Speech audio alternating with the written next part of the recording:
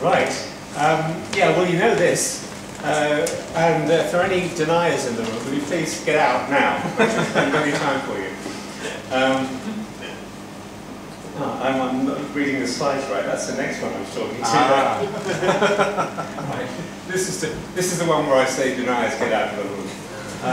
No, I don't think we really have to worry about them too much, because we've got another way of looking at this, and that's through the medium of money.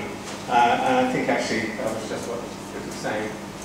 Do we really want to be burning a lot of money on all this energy that we're using, that actually we're misusing, abusing, wasting? And my answer is no, we don't. I've got other ways to spend that money.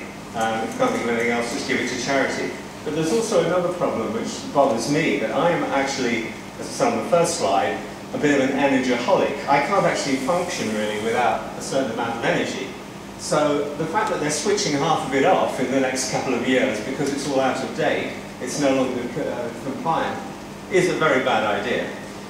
Now when you talk to a group of people, generally speaking, you say, do we want to use less energy? And everybody puts their hands up. I don't know about you guys, but I won't ask you to, we haven't got time, but it does happen that they put their hands up, and then you come along and ask them, say a couple of weeks later, by the way, did you do anything about it? And the answer is, oh, well, we're going to soon.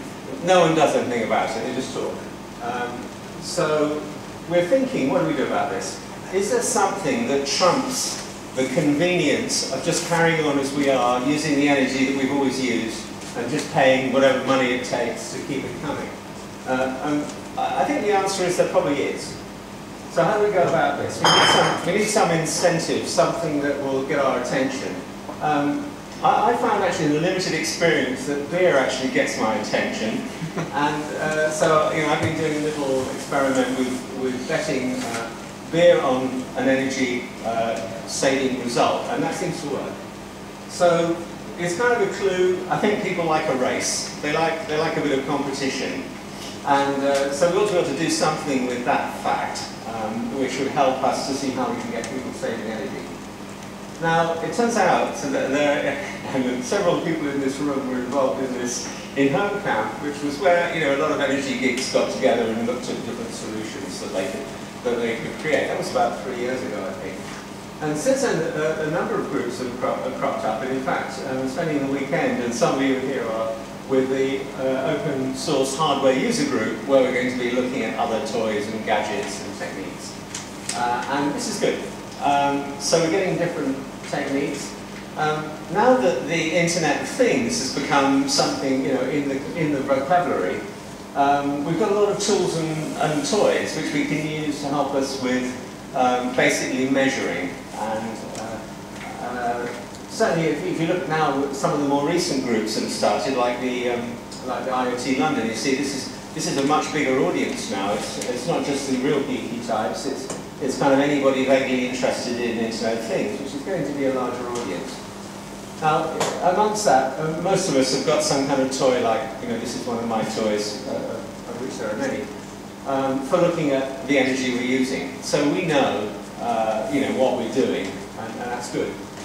And some geezer here actually invented that idea, about 100 years ago. And it's true. I've certainly found that by measuring, you get a long way down the line. But measuring isn't enough without motivation.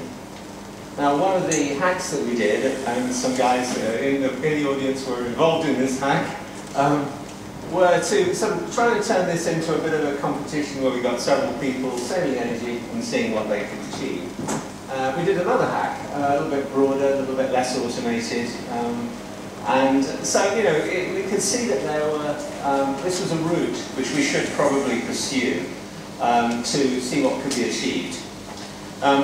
What's stopping us from going further are two things, really. The first one is we need more of a team. And it's not just about technical team, we need people to look at the psychological, motivational aspects of things.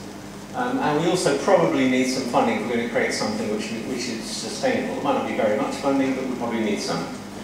So, what I'm hoping is if anybody here likes the idea of seeing whether we can kind of push forward with the idea of driving some energy saving, then they might want to join us in an ongoing project. Again, at this point we haven't got any money, but we have enthusiasm and we're interested in the topic. So do join us.